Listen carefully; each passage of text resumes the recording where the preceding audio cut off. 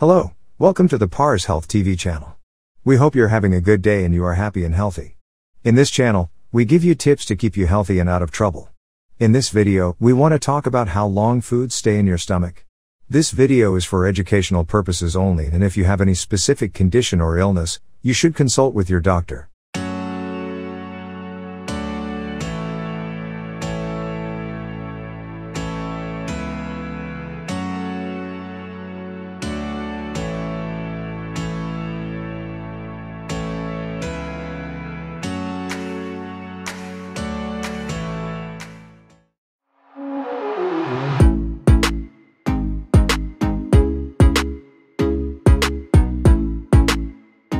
Digestion time varies among individuals and between men and women.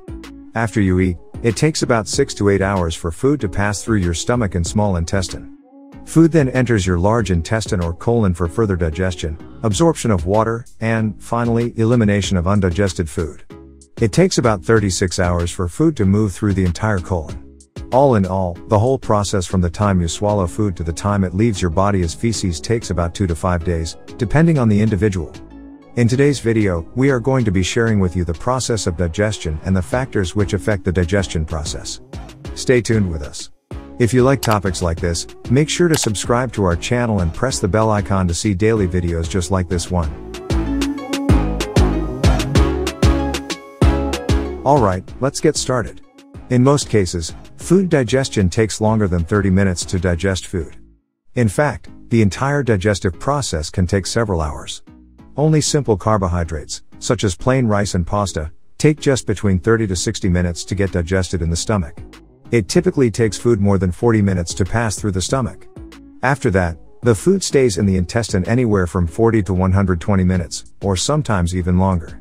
While these are just estimates of the time required to digest food, the actual transit time depends on the density of the food, which pertains to the protein or fat content. For example, peanut butter, avocado, and eggs can take 2 to 4 hours to leave your stomach. What is digestion? The digestion process breaks down food into its components called nutrients that the body can use to function. Food passes through the digestive tract, which is made up of different organs that work together to digest food. The digestive system is made up of 5 parts that include mouth, esophagus, stomach, small intestine, large intestine. Digestion typically begins in the mouth when you start chewing the food, which mixes with your saliva and makes it easier to swallow. However, the real digestive process starts in the stomach, where the food mixes with water and various digestive enzymes from the pancreas and liver. Then the food passes into the small intestine, where the water and nutrients are absorbed. After that, a large intestine takes care of the remaining waste, which is expelled from the rectum in the form of bowel movements. Mouth. The first stage of digestion happens in your mouth as you eat. While you chew, your mouth releases saliva that contains enzymes in charge of the initial breakdown of the food you eat. The enzymes help turn the food into a soft and mushy mass you can swallow easily. This is a very short phase, usually lasting no more than 20-30 seconds per bite. In the case of soft food, it might take even less time. Esophagus. When you swallow food, it enters the esophagus, and it doesn't stay there long.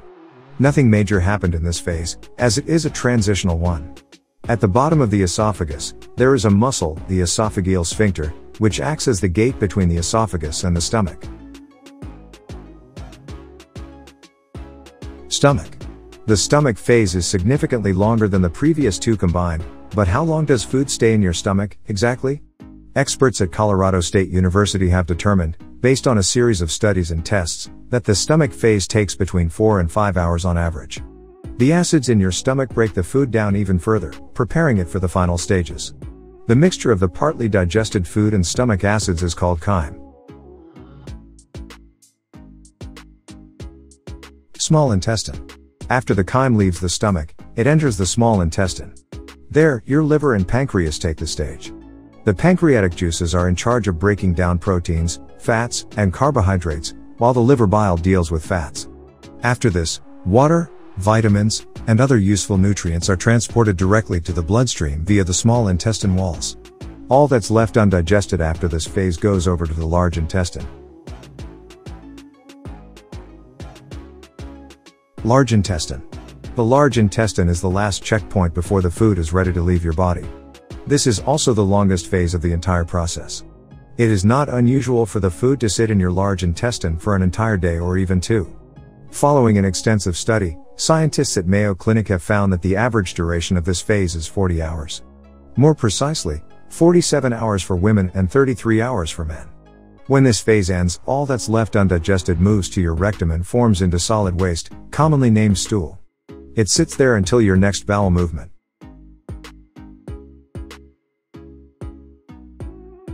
Can some foods move through your stomach at a slower or faster pace? Food composition can play a big role in how long it takes for your food to leave your stomach. Let's examine some important food-related factors that can influence how long it takes for your stomach to empty. Consistency. Liquids typically leave your stomach quickly. For example, after you drink a glass of water, it's estimated that only 50% of it will be left in your stomach after 10 minutes. Solid foods often need to be broken down and liquefied further, which means they usually take longer to leave your stomach. In fact, it usually takes about 20 to 30 minutes before solid foods begin to leave your stomach. Calorie content. Regardless of consistency, foods and drinks that have a lower calorie content generally leave your stomach at a faster rate. Higher calorie foods and drinks will take longer. For example, while water leaves your stomach at a fast rate, a higher calorie liquid such as a glass of fruit juice or a milkshake will exit more slowly. Nutrient content. Foods and beverages rich in carbohydrates and proteins are broken down more easily in your stomach and, as a result, leave your stomach faster. However, foods high in fat and fiber spend a longer amount of time in your stomach. That's why you may feel full for longer when you eat foods that are high in fat or fiber. Volume. The size of your meal can affect the rate at which food leaves your stomach. This seems to be true for both liquids and solids. It's important to note that solid meals will often have a lag period before stomach emptying begins. However, larger meals empty at a faster rate than smaller meals once this lag period has passed. Have you ever noticed what will happen after you eat food? Or how long does it take to digest salad or a pizza? Share your ideas and experiences with us in the comment section below. If you are interested in videos like this, make sure to like this video and subscribe to our channel. We hope you have a wonderful day. See you in the next video.